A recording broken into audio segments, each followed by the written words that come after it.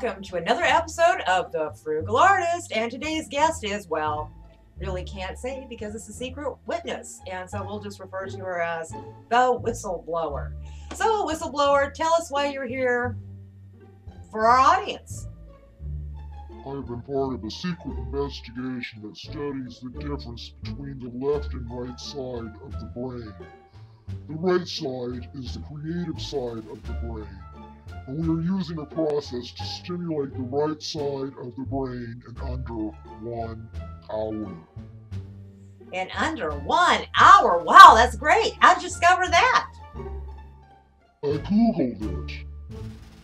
It's been found that art stimulation can help improve things like memory, primes creativity in other parts of your life, and it's just plain fun. Be happy, live a long, healthier life, and everybody can do it. Amazing. All this in under 1 hour? Well, today's painting is our silhouette painting. And so let's let our creativity, our innovation get started. So let's go.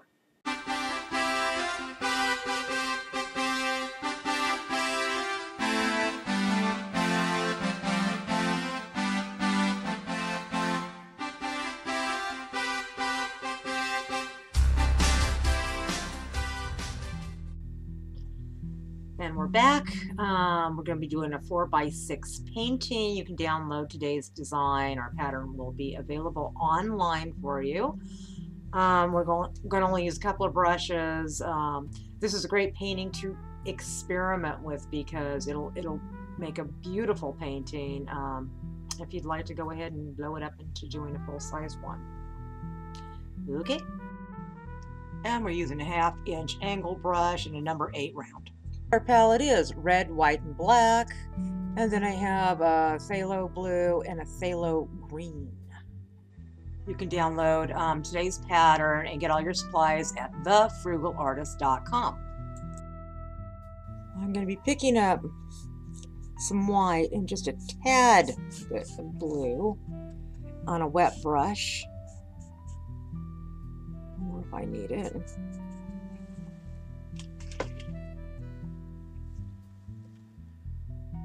And if you can see, this is a 5/8 angle brush, and it's kind of split there. As it gets wet, it kind of splits because I'm trying to make little dishes and dashes coming down. This is our rainy day painting, our silhouette painting. Notice how our couples are dancing in the rain. Actually got it, I think, a little bit too wet. Okay, so I'm mixing our red and white to make a pink. The brush is pretty dry. For the most part on this painting, I'm keeping the brush dry. Little raindrops coming down, all the music is playing. Now we're mixing in our green again with a little bit of the white. And it's just a matter of using just different little strokes to make this abstract background. Give some more color and adding it in. I'm painting very randomly, just where it feels right. Now with the wet brush, and I just wetted this, I am just adding a little bit of water, coming back with my paper towel, because I want to blend a little bit of it. Again, picking up my blue and white.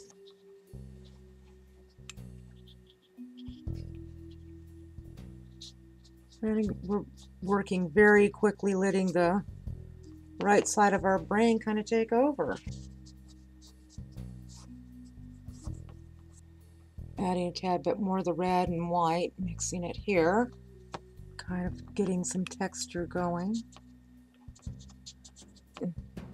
And I'm adding, I'm hoping you can kind of pick up the texture that I'm adding to it.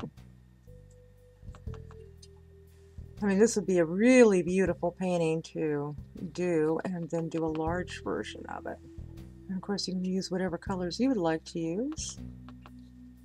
A bit more of the blue.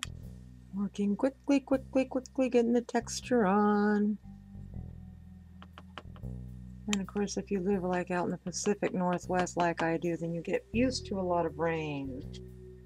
So as we're dishing and dashing and working on these textures, just keep on building up the layers. Go ahead, play with different colors if you'd like. Be free, be fun. Get it picking up some green and white. I'm trying to get some just a tad bit along this edge here. Mixing some of the blue and white. Stick that over on this side. Working rather quickly in it.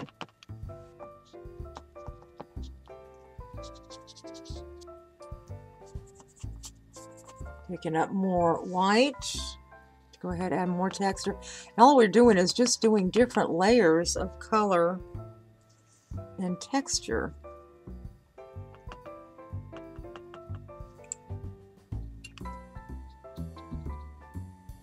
And this is kind of giving us a look of raindrops coming down. I like it. Now, how much or how little you're going to do is really up to the painter. You might want to do a lot, and then you might not. Again, let the right side of your brain kick in. Here I'm mixing a little red and the white. It's a little bit pinkier and it's wetter. It needs to be a little bit more color up here. Let's try adding some more green to it. So I'm painting it a little bit darker.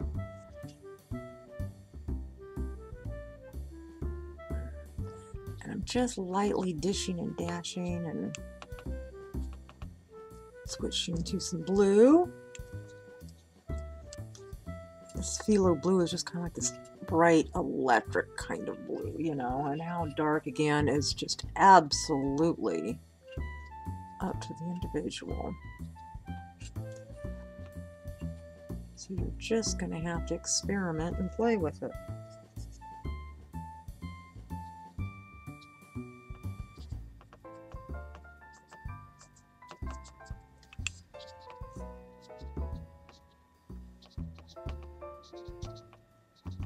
Work quickly. This is an hour painting.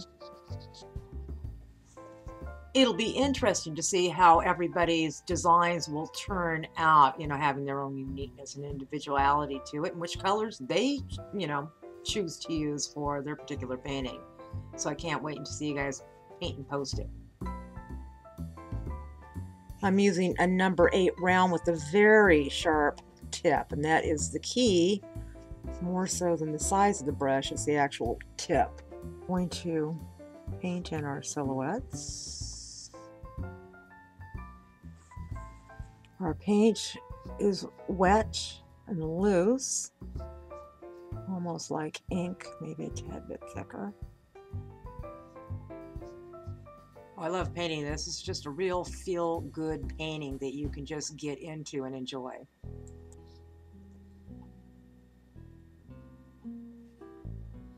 It would be much easier to not paint on an easel when you're doing smaller brushes like this. Working on a tabletop would be so much easier with the effects of gravity and loose paint.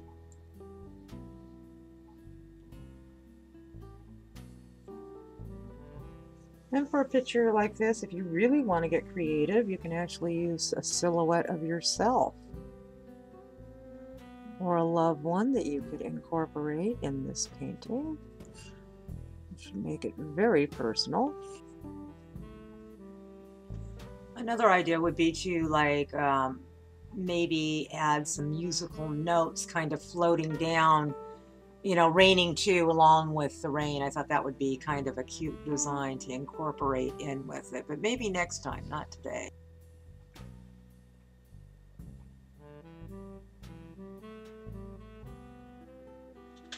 I'm singing in the rain. I'm singing in the rain. Da da. Ba da boo doo doo be doo doo. If you don't get it like just perfect, then you can come back with a little bit of white. Our colors are vibrant and our silhouette is very crisp, and that's what we want to achieve for our painting today.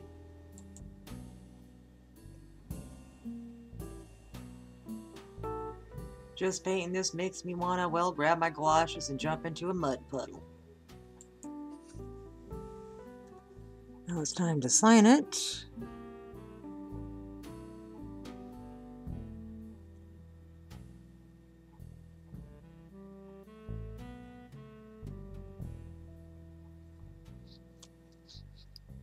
And our beautiful painting.